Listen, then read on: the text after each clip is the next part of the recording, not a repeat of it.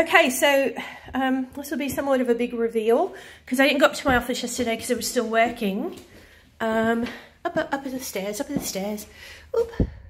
Hello, Brighton, on the winter morning. Oh, look, the stud wall's going in. Ace, well done. Yeah, so this is the wall, for those of you who have heard me bitch and whine. This is the wall by which we had water coming straight in. So Theo has put this lovely grey, it's almost like rubber if you touch it. It's called tanking apparently.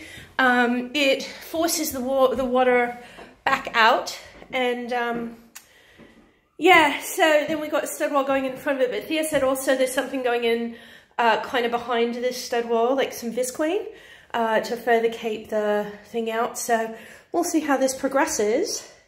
But yeah, here's my office, all good, all sorted. That seems to be the progress up here, which isn't much. Although, remember these lights were stuck to this wall, which was wet. So that was bad. But what will happen, and again, this is a loft, right? So again, we've got a